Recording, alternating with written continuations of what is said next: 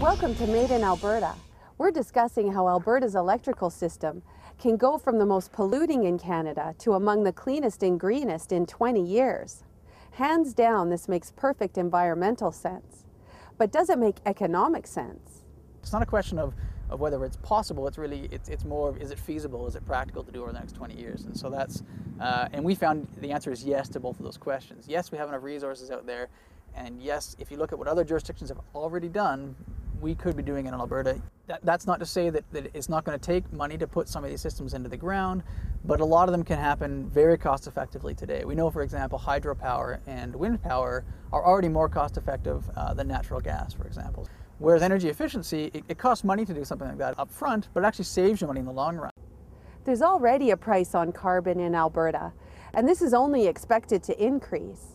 And it looks like we're entering a cycle of building new electricity generation anyway.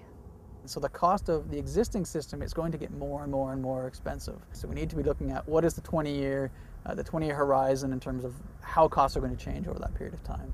The technology of the grid itself will be changing over that period of time. From the old-style one-way street to a multi-lane freeway, providing two-way exchanges of both electricity and information. We call virtual power plants in our analysis is what's more commonly known now as smart grids. And the reason people are really keen on it is it's basically using power a lot more intelligently. Ontario is starting to do this already with they're installing what's called smart meters in each individual's home across the province. So you're going to know what the cost of electricity is at any given moment. So what that means is then you can decide to do things in your home at a point in time during the day when things are less expensive. We are talking about looking at the electricity system in a very different way. We've seen jurisdictions, particularly Spain, particularly Germany, and even now the United States, which is actually the largest market for wind power in the world right now. They're really getting on board with this change and are really realizing this is the future and we want to be a part of it. And it's a question, does Alberta want to be the leader in that change or be a follower when the rest of the world moves in this direction?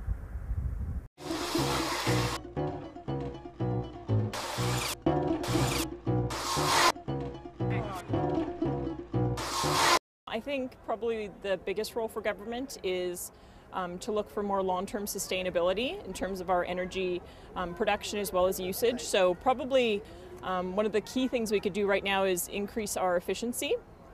I think we have to expand our effort to look at wind power and solar power to get our reliance on the grid reduced and create energy sources that don't make a mess.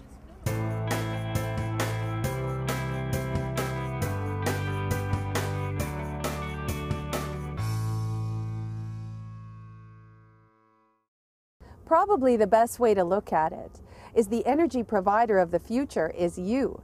Whether you create megawatts with efficiency and conservation, or put a small power plant right on your property.